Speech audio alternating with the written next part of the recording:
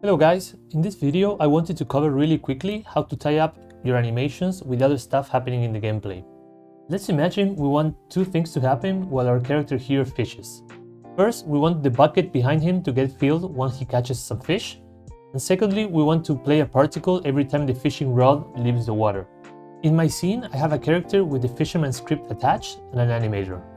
The animator is really simple and just stays in idle until a trigger is called, plays the hook animation, and then it goes back to idle. This sequence happens every 5 seconds. Let's work on the barrel full of fish first. Now, the simplest way to achieve this would be to just change the sprite from the animator, right? Well, that might be the easiest, but that's not the best solution. What happens if you also want to play a sound or increment a score or do any ton of other things based on that animation? It will get really messy really fast. Let's see a much better solution for this. In our fisherman script, we're going to be adding a new function. Let's go public void bot something. What we'll do here is just trigger an event. We're going to create an event here. There's going to be a public static action on caught something. What we're going to do here is just see if it's not null, just invoke it. So if anyone is subscribed to this event, they will get a callback from here. So in our barrel, you can just go on enable, just go to fisherman on caught something, build barrel. We're just gonna unsubscribe from the event and disable. And now we go here in fish build barrel. We're just gonna add two references. So we're gonna add a public sprite renderer for the barrel image, and a public sprite barrel full. So here what we're gonna do is just barrel image dot sprite equals barrel full. Okay, so to recap, every time this method gets called, it's gonna trigger an event on caught something, and the barrel is subscribed to that event. So once it gets triggered, we'll just fill the barrel with the fish.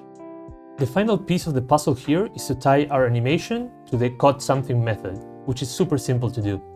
So back into Unity, we're inside of animation here, and we want to go in the timeline up to the point where we want the event to be called. So we look good right here. Just right click, add animation event.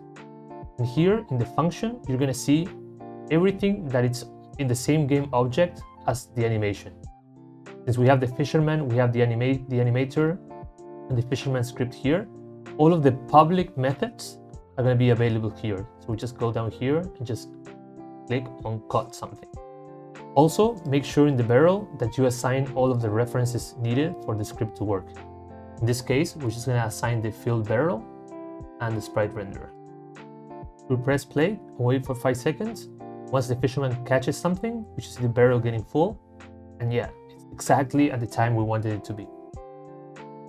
Now, we also want to play a small particle that I created here every time the fisherman lifts his rod out of the water. We're going to do a very similar approach here. So we're going to go to public particle system, hook particle. We're just going to create a new method here. So public void lifting rod. And we'll just do hook particle dot play or dot pause dot play. We then assign our hook particle to the variable in the fisherman script. Go back to the animation, hook animation, and we're gonna do it right about there. We want to again add an animation event. Click on the small gizmo there and just lift him rod. We're now playing the game. We should see both things happening exactly at the correct time. So yeah, we can see the particle every time the rod is being lifted out of the water and the fish getting put in the barrel. Working with events is going to give you a much cleaner code base to work with, and also it's much more extensible than just tying it all up in one animator. I really hope you enjoyed the video and found it helpful. If you want to see more about the development of this game, check out my devlog in the description below. See you guys next time, and thanks for watching.